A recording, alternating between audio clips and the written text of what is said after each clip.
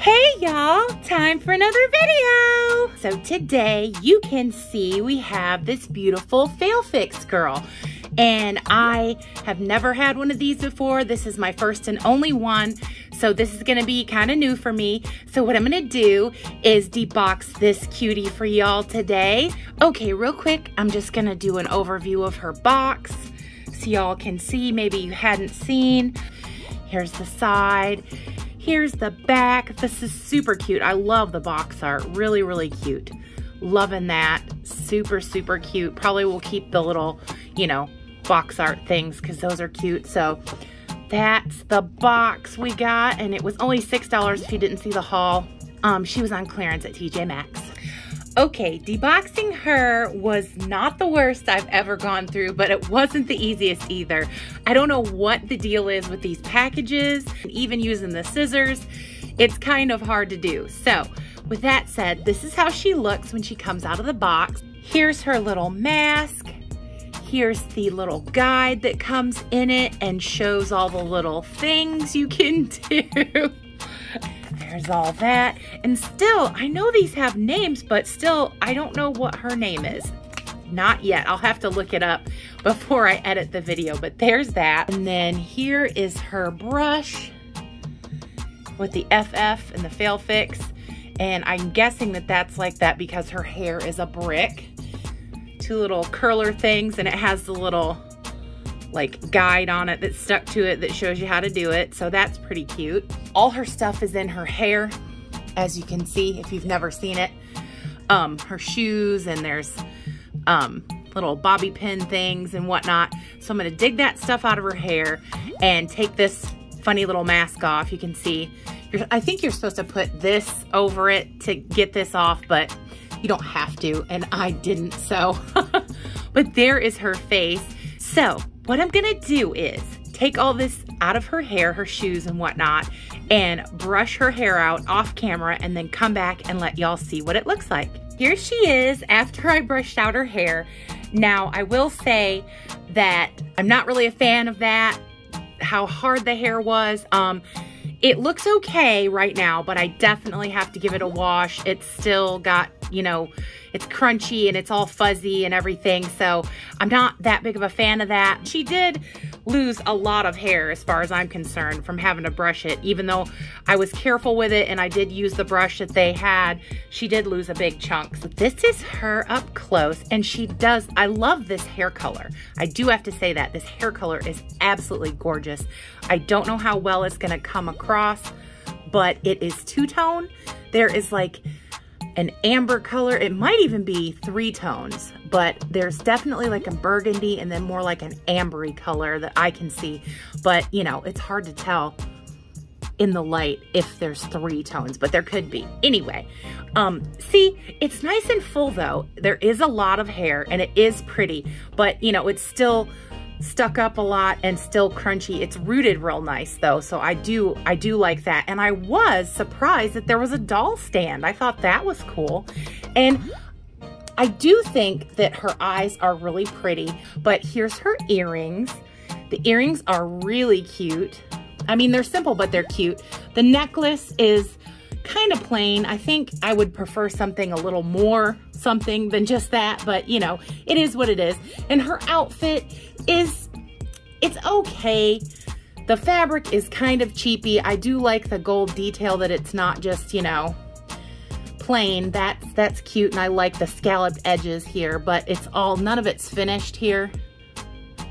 It is finished around the neck and around the hem, and the design does at least go all the way around. So there's that, and it has the Velcro in the back. She does have the full articulation at the elbow and the wrist, and then her knees. That's really cute. I like that. I like the shoes. They're really simple and they're nice and soft, so they're real easy to get on. So, I didn't have any trouble with that. Let's see. They used the nicer Velcro, the thin stuff, so it's not bulky. So there's that. That's nice. And I'm just, I'm trying to do like an honest review. Like, I would have never paid full price for this doll. I don't think that like $15 or so is worth it. But the $6 that I paid, I'm fine with that. I think that that's reasonable. I do really like her cute little face. I like her lips. love her inset eyes, and I like the way they ombre the eyebrows and like this makeup patch here that's on her eyes. That's pretty cute. She does have like a flaw there. It's kind of a scuff on her cheek. I don't know if yeah, you can kind of see that, but I can remedy that. That's not that big of a deal.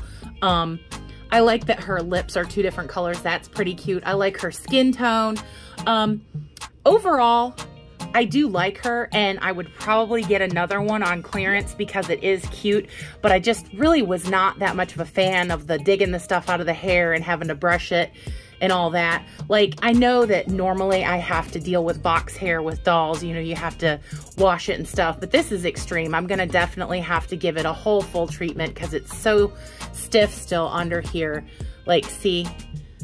Real stiff. And I had brushed it. I did spend a good time brushing it, and I just was like, oh, I just want to be done. So I was like, this is good enough for now. But I do like the bouncy curls. She's not like the cheapest plastic I've ever seen as far as these kind of dolls goes, but you know, she's definitely not, you know, higher end. She's more of a cheapy plastic, but she's not cheap, if that makes any sense. I don't know how to say it any other way. I didn't find really any other flaws like I've been finding with some of the other dolls that I've been getting lately, you know, like defects or anything. I haven't found any real defects. She looks okay as far as I can tell. And I do like her. She's real petite though. She's really tiny. I didn't expect her.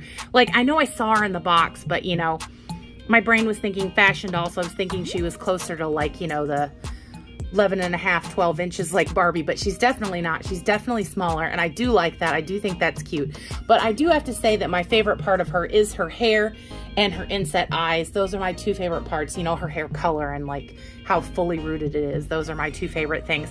But overall, I'd say she's a buy, you know, if you can find her on clearance. Like, I paid $6 for her. I think she's worth, you know, between $6 and $9 I would pay for her. I know for my purposes, I love the stand. Stand's great, but I'm probably gonna change her outfit because I don't really care for it. It's kind of cheapy, and you know, so I'll probably make her something. So there's that.